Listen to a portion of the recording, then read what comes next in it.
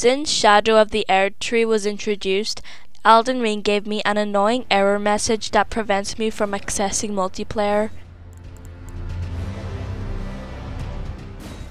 A real tragedy for a multiplayer channel. The error cites issues with the frame rate, which is clearly not the case. For PC, this error seems to have multiple root causes, and people have been reporting a large number of solutions which only work in specific cases and often only temporarily.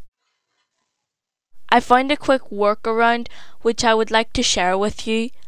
Open the Task Manager and force stop Windows widget. Relaunch the game and you should be good to go. Try this before reinstalling the game or your system or attempting longer and tricky fixes.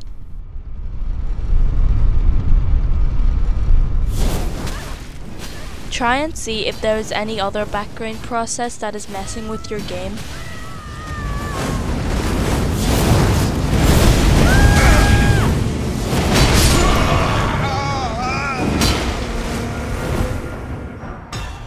Hope this little trick will get you into multiplayer in no time. Bye!